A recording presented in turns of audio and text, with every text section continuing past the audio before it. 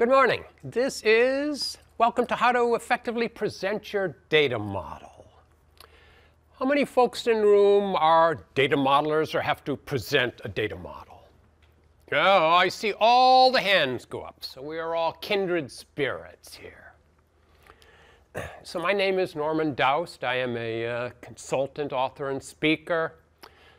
I create data models, conceptual, logical, and physical, like some of you. And I've worked on both transactional and data warehouse systems. I am unfortunate that I can't seem to concentrate on just one thing, so I also do electronic health data integration using the Health Level 7 standard, and I do requirements modeling and business analysis training. And that's so the goals of this presentation are pretty simple. I'd like to review several different techniques for presenting your data model. And so we'll go through each one. And for each one, we'll talk about it. I'll give you a brief example. And we'll discuss advantages and disadvantages. And we actually have 8 of those. And then we'll review some tips that can probably apply to all of those different techniques. And that's that. So briefly, the outline is we'll do an introduction here. We'll go through the 8 techniques. We'll look at some tips. And then we'll do a summary. So I have to give you some disclaimers here. First of all, I'm going to give you informal versus formal dictionary or ontology definitions, for that matter. Second of all is the model diagrams have been abbreviated to fit on a slide. And those of you that model know that good diagrams frequently do not fit on a single slide.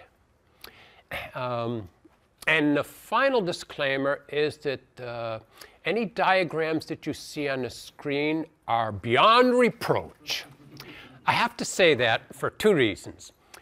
One is I was giving a presentation before the Greater Boston chapter of the International Institute for Business Analysis.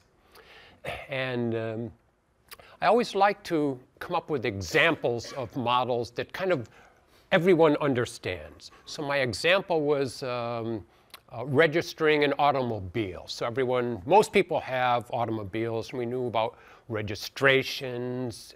And I talked about the different statuses that registrations have. Hopefully all of your motor vehicle registrations are active. They could be suspended or revoked and things. And so I was displaying a diagram on the screen. One person from the back, Brant, raised his hand. He says, "Norman, that's not right." I says, no, Brant, remember, I introduced this as a fictitious State Department of Motor Vehicles.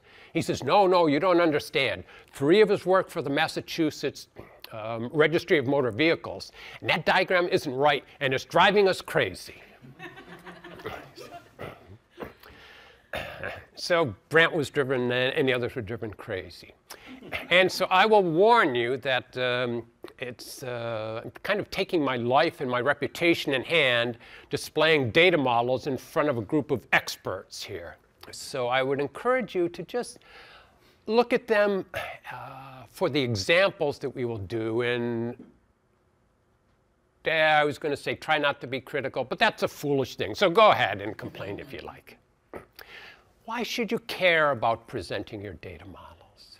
Well, one reason is you need it to be validated by subject matter experts. We've created it and we've done the best we can.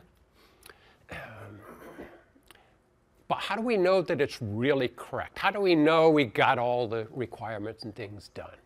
And so one of the best ways of that is having your subject matter experts look at it and validate it and says, oh, yes, it's correct.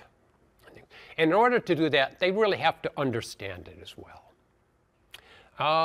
And another reason is most business subject matter experts, they're not familiar with any of the notations that we use. And, or if you're using a data modeling tool and you're running through it and things, they're not familiar with how that works. But finally, perhaps more important for each of you, is you've done a great job, and they need to know that. because it's important. Once they know that and they see that you've done a good job, you've developed their trust, and it's going to make the rest of the process and your whole history with them go along well. So those are why I think you should care about this. So here are things which I didn't plan to cover. I wasn't planning on covering whether you do it standing, whether you do it while you're sitting, whether you do it using a tool that you've got and walking through it, or you put things on PowerPoint slides, or you have a paper model on the wall and have people look at it. Whether you do it interactively with a group, or whether you just send out a document with all your explanations on it. Whether it's in person or you do it virtual. Having said that, I got an email message from a person that I am working for, and they said, Norman, can you, tomorrow afternoon's WebEx call, can you explain the data model to these group of people? So I don't have any choice. 3 of the people are in Houston. Some of the employees of the company that we're working for are, one is in Kansas, another is in Nebraska, and my supervisor is either in Denver or some hotel somewhere where she's traveling. So I didn't have a choice. I'm not going to have a choice. So we have to do it virtually. And I hadn't planned on covering whether you do it to an individual person, a focus group of people, all the people from one department, or a large diverse group. And I realized last night that's really not fair. You may have some questions on these. So questions, comments. Any of these things? Yeah. Are you assuming Bob. the people who are your audience have little or no knowledge of process of data modeling and what it is? Is that an assumption? Yeah, that's what I was kind of tacitly assuming, that they don't know anything about how we create these things. Another good, oh, yeah, Steve. The way you present would be different depending on whether you're in a focus group or an individual or a larger group. Exactly. Not going to know the business process closely, probably focus group. Right, yep. So how would that change how we present then? You might have to explain the business process to the first group. Right, yep. So the first group you may have to explain the business process to. A focus group sometimes can be easier because they all have a certain level of knowledge and you can tailor the presentation to them. But on the other hand, I'll take the opposite point of view. If you've got a really large, diverse group, you can kind of use it to help the people that don't understand the whole overview of things, and they may be able to see a larger slice of the company other than just their piece of it. I think it might also be important if whether your audience is the SMEs from which you've gathered the data and you're sort of showing them the reconstitution of their knowledge, as opposed to their management team who charge their people to go off and do this and so what did I get for my money kind of thing. Ah, good point, right. So if you're doing it for the group of subject matter experts, they're really just validating that you've captured everything, versus if you're doing it for their managers, you have to explain the whole thing. And that's a good point. Yeah. Any other comments, questions about that? Have any folks ever had to do it via document delivery? You know, you don't get a chance to actually do that. Was that a yes, Bob? Yes, and it's very difficult. It Yeah. makes the process much more ineffective. Yeah. And I mean, looking at all these things, clearly I would favor interactive, in person in the same room so you can see people's comments and their eye looks and say, is that really right? And I I think I like doing it for a focus group because you can kind of tailor the presentation for them. And you can probably anticipate the questions they're going to ask in advance. And if you're really good, you can answer the questions before they ask them.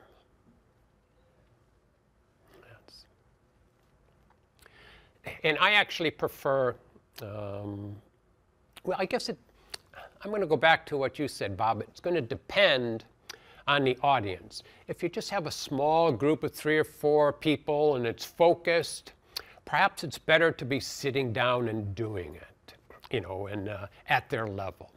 On the other hand, if you're working with a group of the higher level folks that have to understand why, I would prefer probably standing to do it too. And it generally keeps people's attention more as long as you do it well. Formalized presentation. Yes, formalized versus informalized. Oh, and we didn't even talk about that. I was trying to get away from that, but so yeah. So it depends. It's probably going to be a little informal if you've got your subject matter experts that you've obtained these requirements from, and perhaps more formal the higher up the food chain you go. Other questions, comments? Okay, so here are 8 different techniques, and I explicitly ordered them in number. I'm going to contend that that the lower numbers are perhaps the more effective. I'm going to highlight those first. So the first technique is don't. The second technique is recreate the model for the subject matter experts. Walk through a section solving a business problem. Walk through a business story. Business stories, plural.